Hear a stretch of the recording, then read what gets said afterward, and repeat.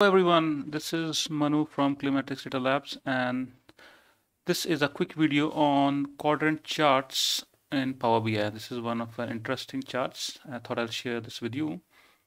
So if you see this chart, which is basically a scatter plot with these two orange lines, which cuts this entire chart area into 4 quadrants, and this is what a quadrant chart looks like. Now, the idea behind this chart is each quadrant has specific combination of the x and y axis parameter. So for example, this quadrant has high value of this average health expenditure versus average infant mortality rate, right? So high values of both x and y components over here, low of x and high of y over here, and similarly the other 4 quadrants. So this is what we're trying to achieve.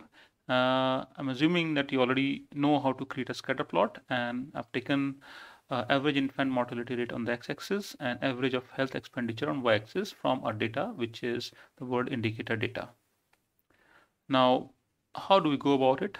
So first of all, you just create a simple scatter plot. So go to this icon which says further analysis to your add further analysis to your visual, and then over here there is x-axis constant line, y-axis constant line, and few other options.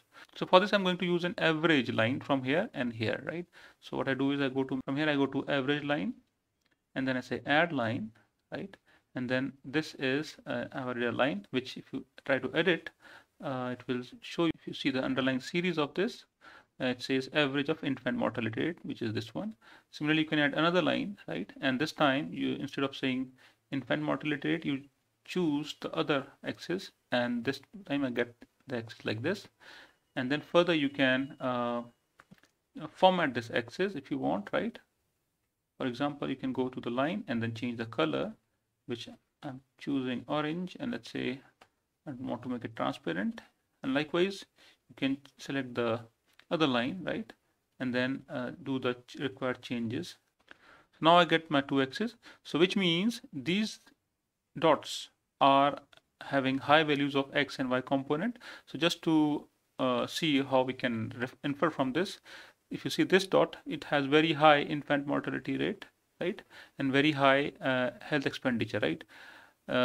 And if I go to this point, let's say to the extreme value over here, this has very low infant mortality rate and also very high, very low health expenditure as percentage of GDP, which is a very desirable quadrant to be in, right?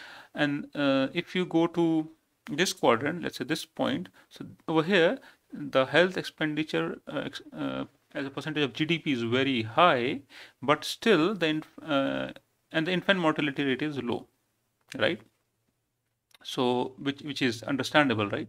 And if you go here, which is a very undesirable case, which means very high infant mortality rate and at a low health expenditure, right? So you are spending less, and obviously that's why the infant mortality rate is going high.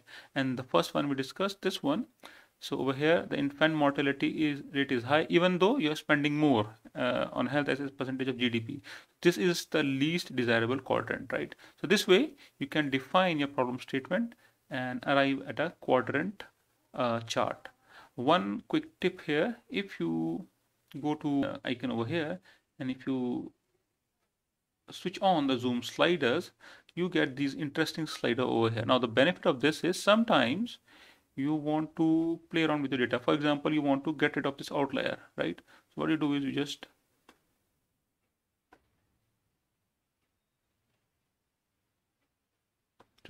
just slide and use the slider and get rid of the outlier. Likewise, I can get rid of this.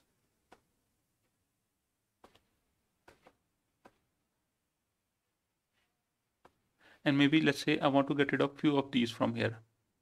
Maybe these low ones, because I've identified that these are outliers for some reasons.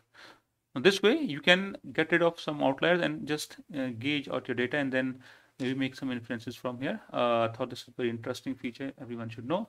And also Power BI has this very easy zoom slider to bring in this wonderful tool. So I hope you like the video. If you like to see such videos in future, do comment, like, and share, and do subscribe to our channel. This is Manu from Climatrix Data Labs. Thank you.